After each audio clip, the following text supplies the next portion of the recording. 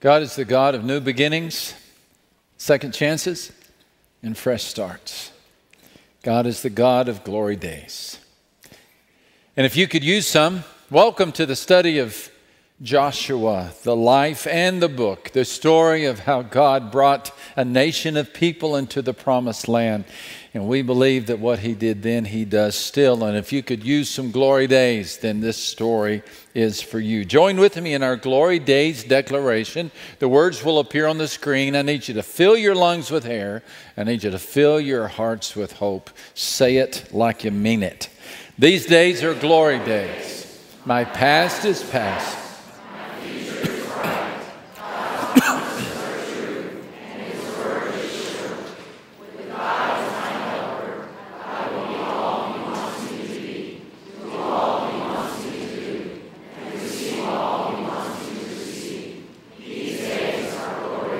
May what we say today, Lord, go deep in our hearts. Change the way we think, please. Activate hope where there is nothing but discouragement. Grant us courage where there is nothing but fear. Let the message of Sunday be the lifestyle of Monday. We pray this in the name of Jesus Christ. And all God's people said, New York City. If you want a view of the skyline, go to the Empire State Building. For entertainment, go to Broadway. You want to shop? There's some stores on Fifth Avenue just waiting on your credit card. Need some inspiration? Tour the Statue of Liberty.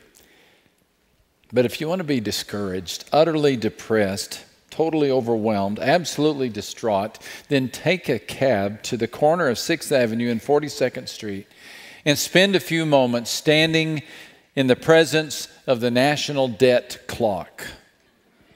The sign is 25 feet wide. It weighs 1,500 pounds. It uses 306 bulbs to constantly, endlessly, mercilessly declare the national debt in each family's share. The sign can run backwards, but the feature has never been needed.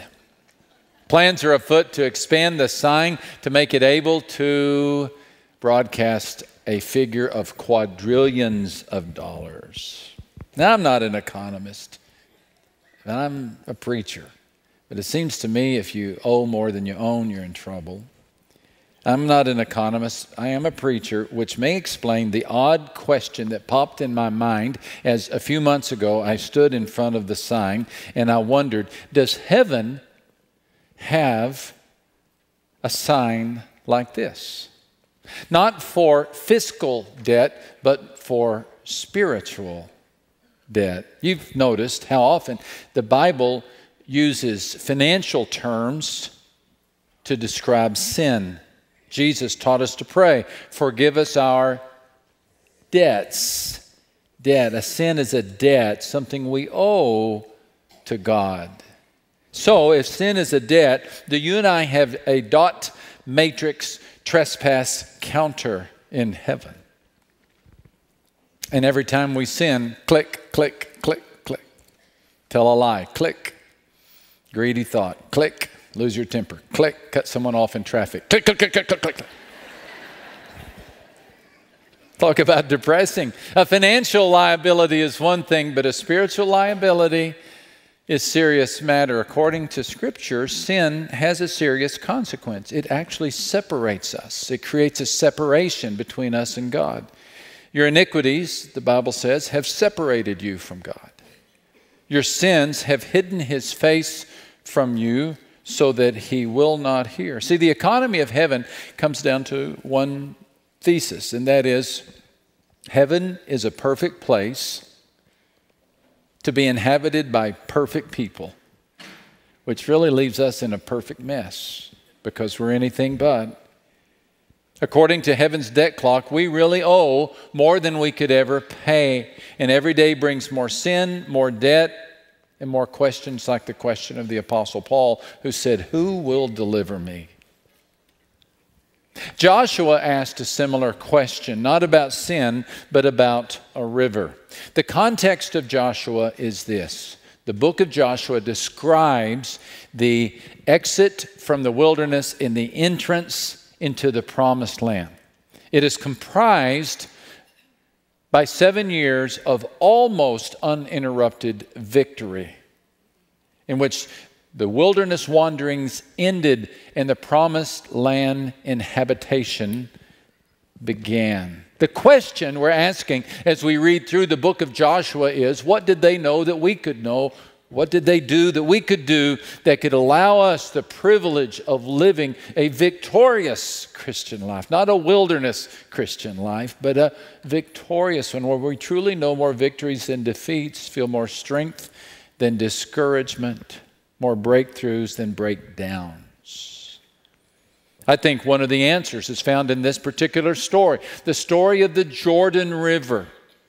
The Jordan River separated the children of Israel from the promised land, just as sin separates us from God. They needed a miracle to get through the river. We need the same. They received one, we did too. Their deliverance is a picture of ours. You like to fill in the blanks? Here's your cue to grab your outline, your pencil, your mascara stick. Blank number 1. Let's talk about the impossible task. The impossible task. The Hebrew people had never crossed the Jordan, ever. Even when Joshua and Caleb and the other 10 spies scouted out the land some 40 years earlier, they came up through the south, up north, over land. Now the children of Israel were going from the east westward over the water. They had never done this. But still, the first command of God to Joshua was, now therefore arise, go over this Jordan, you and all this people. No small task. During most of the months of the year, the Jordan River was about 30 or 40 yards wide, about 6 feet deep. But during this time of year, the season of harvest, the Jordan River swelled to, get this, a mile wide. A mile wide. Think Mississippi River. Think Amazon. A mile wide, and it was turbulent with the melting snows of Mount Hermon. Crossing a swollen current was no small task, especially with 2 million people. God said, go over this Jordan, you and all this people. God wanted everybody to get across. Everybody, every man, every woman, the elderly, the young, the strong, the hardy, the weak, the disabled. No one would be left behind. Joshua might well have gulped at this command, but to his credit, he went straight to work. Joshua rose early in the morning, and they set out from Acacia Grove and came to the Jordan, he and all the children of Israel, and lodged there before they crossed over. So they lodged there. They spent, if you remember, they spent 3 days there. They pitched their tents on the eastern side of the Jordan River. 3 days, plenty of time to ask plenty of questions. How are we going to get across? Does anybody have a boat? Is anybody going to build a bridge? 3 days, plenty of time to look at that swollen current of copper-colored waters and yeasty waves carrying the debris from the high country. From 3 nights they slept, or at least they tried to sleep. The only sound was the rushing of the water all night long, 3 days. How would a nation of people cross a flooded, bridgeless, boatless river? Well, on the 3rd day, the answer came. Blank number 2 you want to fill in is this. Look at the improbable path. The improbable path. Officers went through the camp, and they commanded the people, saying, when you see the ark of the covenant of the Lord your God and the priests, the Levites, bearing it, then you shall set out from your place and go after it. The ark of the covenant. Remember the Ark of the Covenant? Raiders in search of the... Yeah, we're talking about the same box here. It was not a large box, 3 feet 9 inches tall, 2 feet 3 inches wide. Within this box were 3 Hebrew artifacts: a gold jar, of unspoiled manna, Aaron's walking stick that had budded long after it had been cut, and the precious stone tablets that had felt the engraving finger of God. So a heavy golden plate set over the top. It was called the mercy seat. It was a lid to the chest. 2 cherubim, 2 angels of gold with outstretched wings faced each other and looked down on the golden lid. And it was considered that the dwelling place of God was right there between the 2 angels. So for God to say, follow the ark, was actually for God to say, follow me. Follow me. The ark was going to go first. God was going to lead the way. Not Joshua, not a corps of engineers, not military personnel.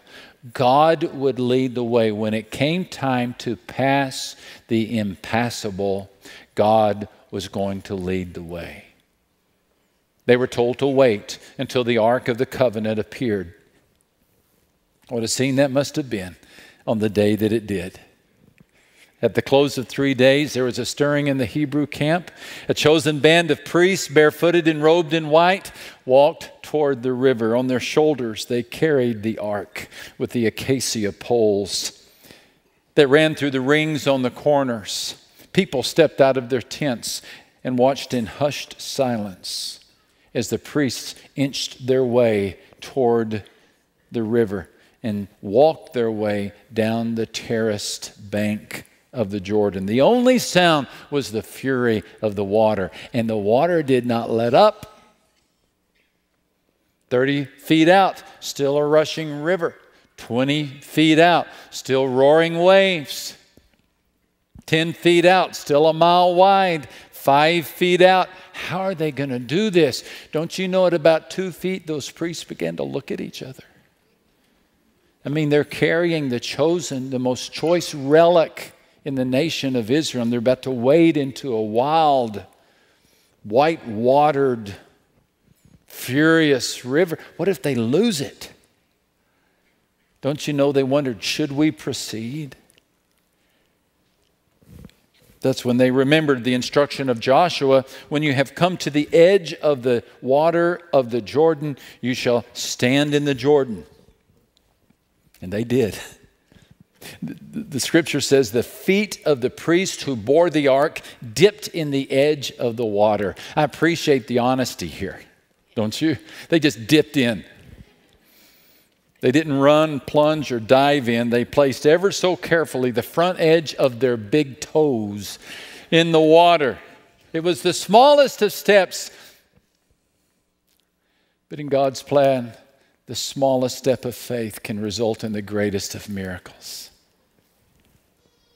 Because as they touched the water, a miracle was activated and the river stopped. It's like someone shut off the water main. The waters which came down from upstream stood still and rose in a heap very far away at Adam, the city that is beside Zaratan. Zaratan, that's 30 miles upstream. 30 miles upstream. In my childhood imagination, I remember hearing this story thinking they could walk and they could just touch the water as they walked across. Well, I guess they could have if they were 30 miles upstream. God created a swath wide enough for all the children of Israel to cross over the Jordan River, and cross they did. And all Israel crossed over on dry ground until all the people had crossed completely over the Jordan. All Israel crossed over. The men, the women, the old, the young, the strong, the feeble, the forceful, the doubters, the faithful. All of them crossed over. Did you see it? On dry ground. On dry ground. Might as well have been a highway. Might as well have been concrete. They crossed over on dry ground. As they stood on the western shore, they had no mud on their sandals, no water on their robes. They had no doubt in their hearts. They received the unmistakable message. The unmistakable message. God did for them what they could not do. God did for them what they could not do.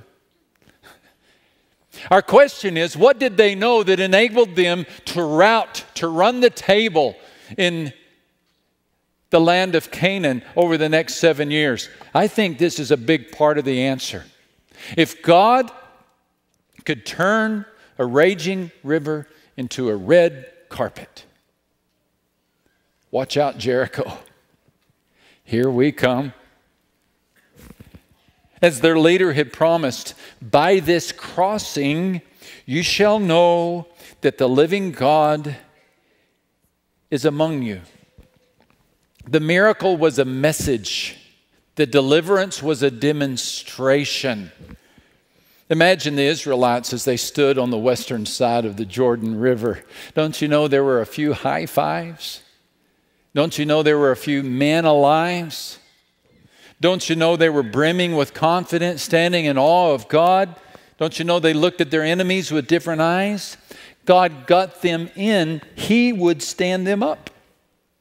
He got them through the Jordan. He would lead them into battle.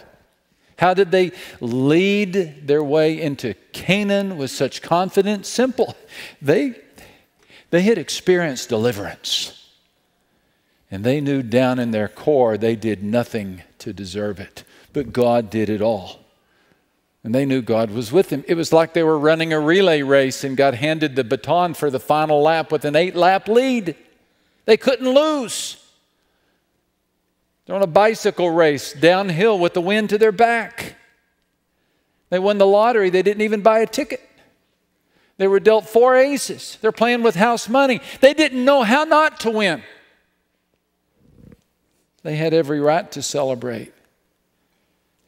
So do we. Can I talk to you for just a minute about your Jordan and mine? The name Jordan in Hebrew, in the Hebrew language, means wide judgment. Wide judgment. Jor means spread or wide. Dan means judging. So Jordan is a picture of the judgment of God. Mile wide, turbulent, torrential, impossible to cross on our own. It separates all people from the promised land. We cannot cross the river without help. God is holy, we are not. His character is flawless, ours is flawed. He is sinless, we are sinful, sin-filled, and our sins rack up a debt faster than the U.S. government racks up a debt. Theology 101 starts right here. How can a sinless God receive sinful children? Maybe He'll just pretend we never sinned. Maybe He'll turn His back on our sin. Maybe He'll just gloss it over and say, oh, boys will be boys, girls will be girls. Maybe He'll just pretend we never sinned. And heaven will be inhabited by people who bring a lot of sin in with them. The problem with that is that the Bible describes God as a God of justice, judgment, justice. He must judge or He is not just, right? A just judge judges sin.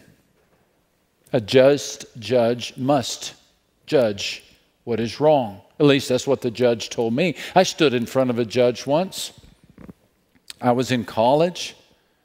I received a parking ticket for parking in a no parking zone.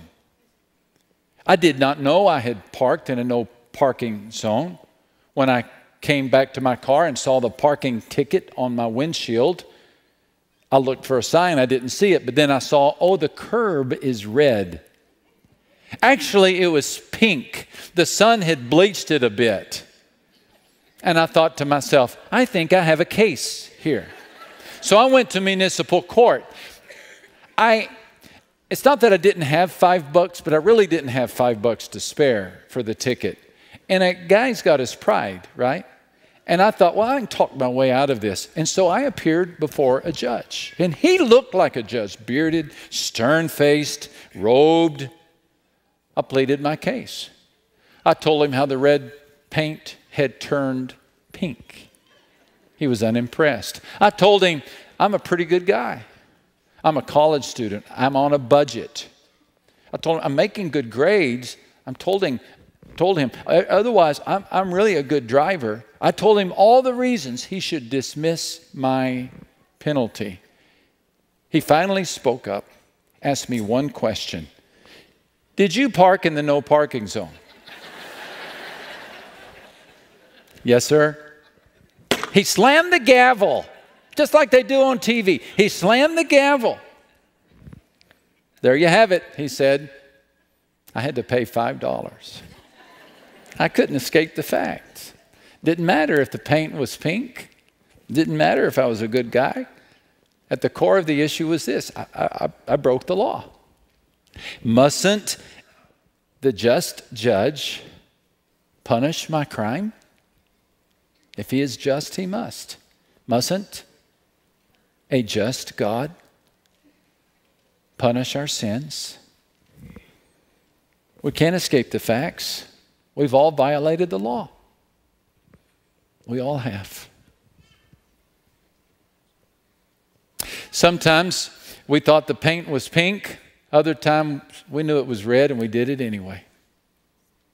But we broke the law of our conscience, the laws of society, the laws of morality, but ultimately the law of God.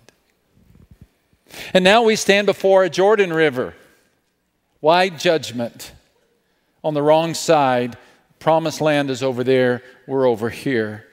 What are we going to do? Scripture says that God will judge everyone according to what they have done. Well, that's not hopeful. The clock clicks, the river rages, and we congregate on the water's edge, and we look across this Amazon of God's judgment, and we ponder our predicament. How are we going to reach the other side? For Joshua's people, the answer came in the form of priests shouldering an ark.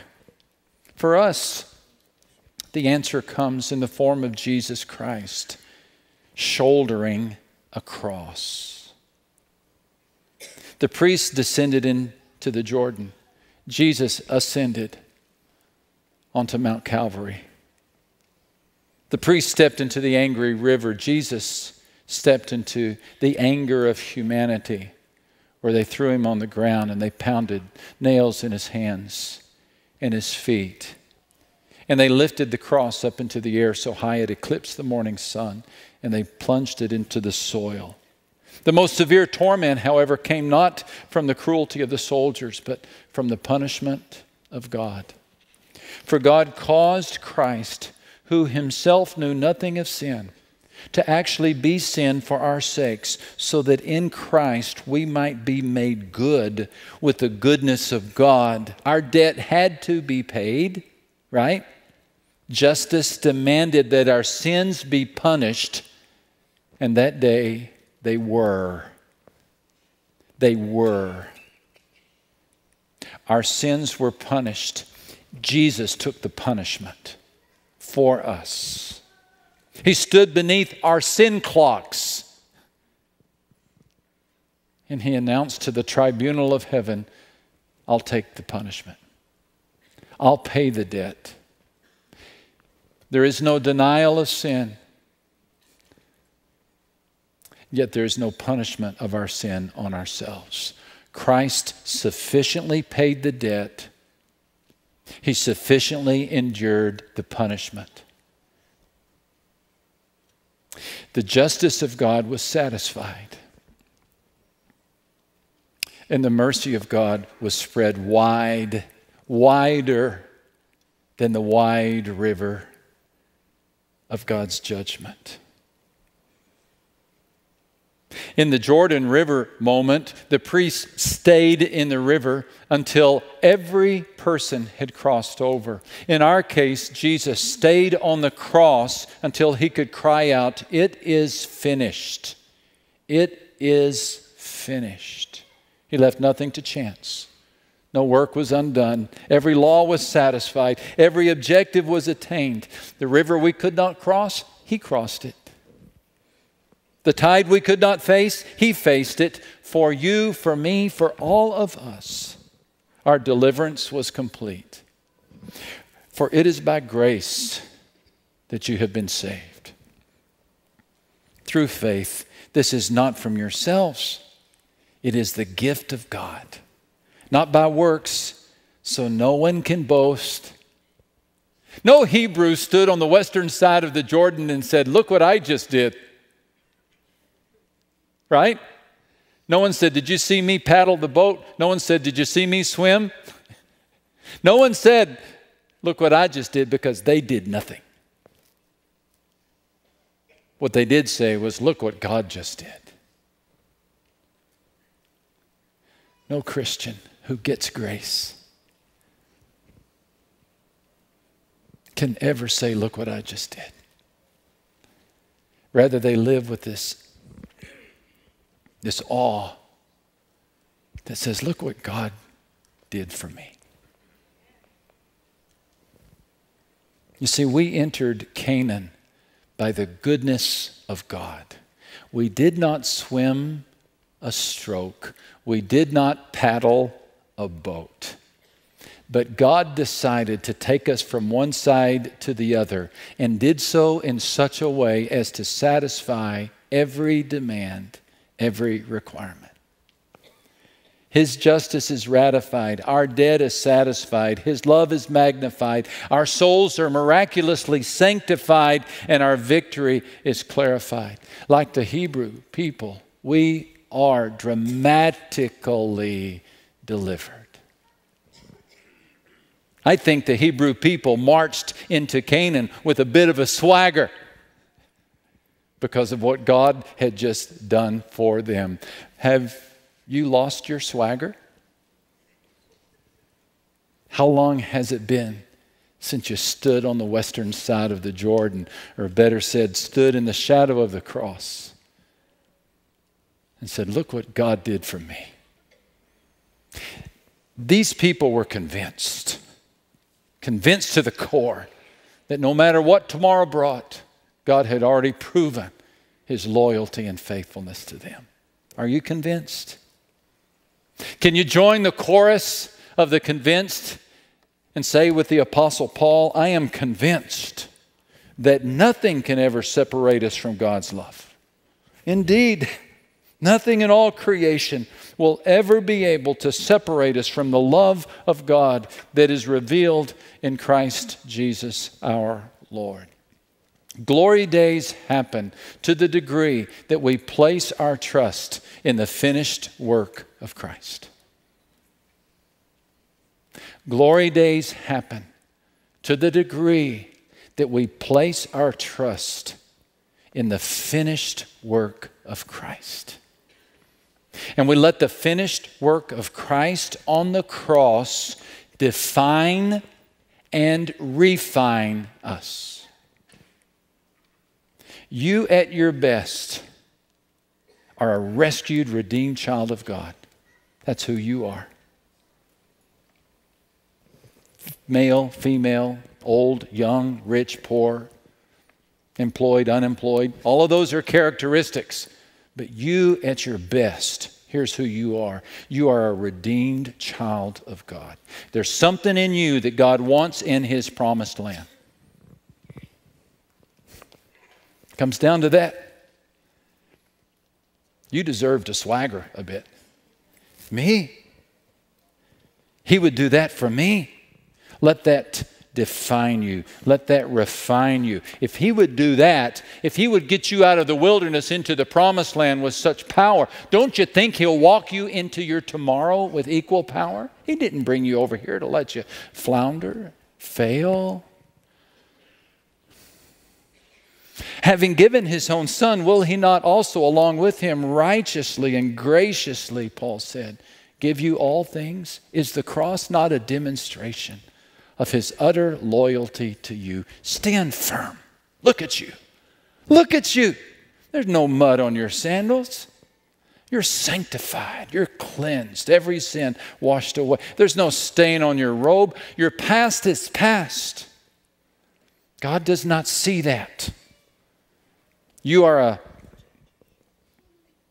card-carrying recipient of God's grace, an inhabitant of the promised land. Let it go deep. Let it sink deep within you. Come to think of it, there may be debt clocks in heaven. And I can't speak for everybody. But as far as the clock that does a lot of ticking that has beneath it the name Max Lucado, beneath that there is a sign that says, paid in full, no more debt, Jesus Christ. May the same be said about yours. Lord, thank you for grace. Thank you that even in the book of Joshua, we find the gospel. Thank you for the hope. May that hope be our greatest hope, Lord. We offer this prayer in the name of Jesus Christ. And all the church said, amen.